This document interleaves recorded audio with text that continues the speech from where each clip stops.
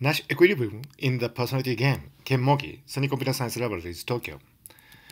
With the advent of artificial intelligence systems and robots, what is the uniqueness of human brain? Charles Spearman came up with this idea of general intelligence, and he proposed Spearman's G factor, which he said correlated with many aspects of human intelligence. Recently, there have been studies on the neural basis for general intelligence.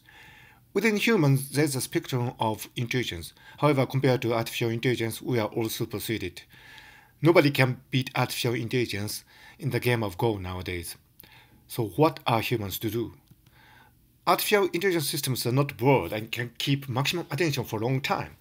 On the other hand, humans are bored and act on impulses. But therein actually lies human personality. Artificial intelligence is hallmarked by maximum performance. On the other hand, humans have the benefit of a wide range of personality. Some people argue that artificial intelligence systems exhibit only the busy child personality within that narrow spectrum. So, if you approach the human brain from either personality or intelligence aspect, in the near future it will become more important to take the view of personality. Status quo, personality models are descriptive based on the lexical hypothesis. The challenge is how to make models of personality dynamic, which could be implemented in artificial systems. We need a game theoretic approach to personality. The Big Five model of personality describes human personality in terms of openness, conscientiousness, extraversion, agreeableness, and neuroticism. And recent years, there have been studies on the neural correlates of personality. When you assess your personality, you can evaluate by yourself or you can receive evaluation by others. And in general, there is a dissociation between these two evaluations. We asked 20 subjects to evaluate the personality of themselves and others within a group of 22 in total. It is important that the subjects belong to an almost complete graph, that they knew each other.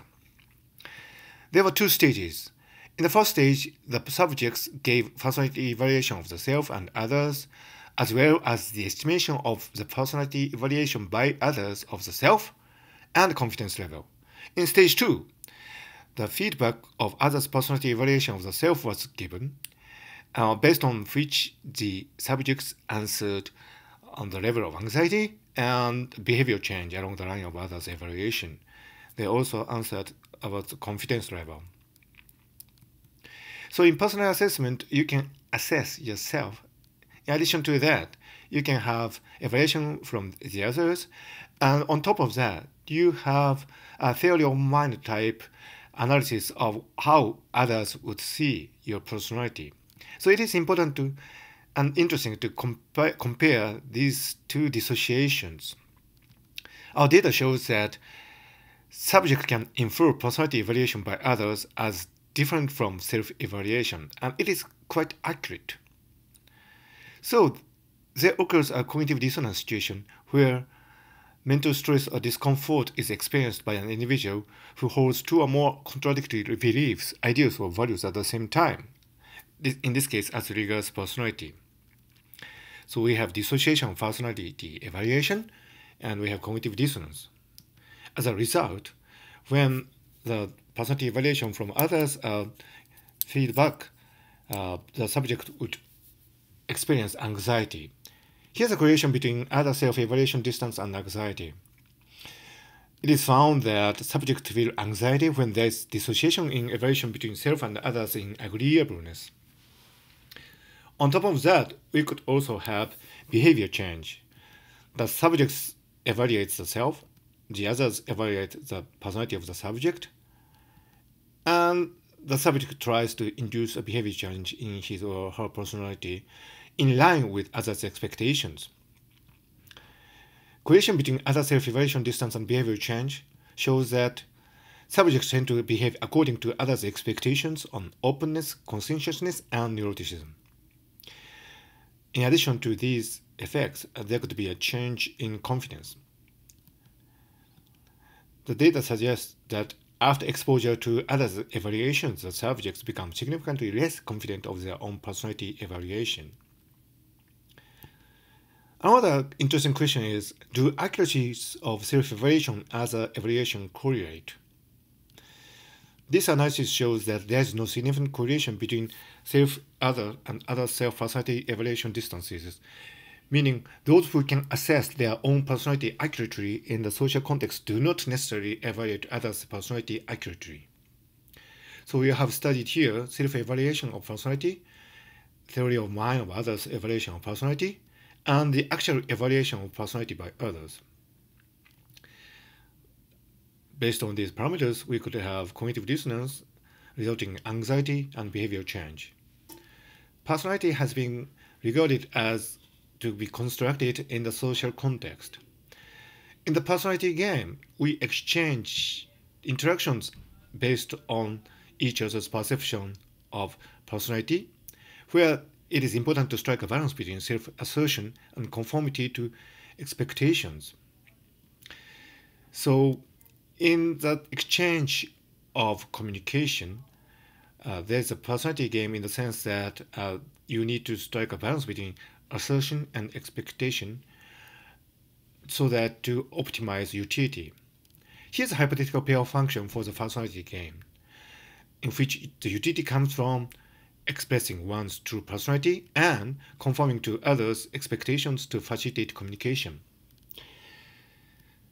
So this kind of hypothetical payoff table in a personality game leads to two cases of Nash equilibrium.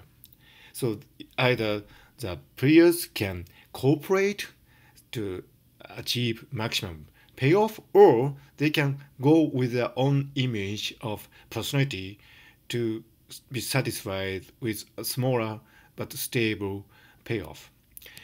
Personality game in this formulation is equivalent to the stag hunt. If they cooperate, they can have a stag, but if they don't, they each have rabbit, which is good, but better still, if they cooperate, they can have a stag. In a real-life situation, we could have iterated personality game so that we interact with an individual over time repeatedly. It has been shown that in the iterated stag hunt game, there's an emergence of trust and cooperation. In an analogy, in the Nash equilibrium of the personality game, if we have iterated interactions, we could have a shift to the Pareto efficient situation. So personality game model would predict the dynamics of personality expression, which would include a mechanism of communication-induced personality change. On the application side, in the build-up of artificial personality, we could incorporate personality game like the one described here to develop personalities in artificial agents. To conclude, subjects are aware of the dissociation of the personality assessment by the self and others. On top of that, I suggest that personality traits could emerge as a social construct through iterated personality games.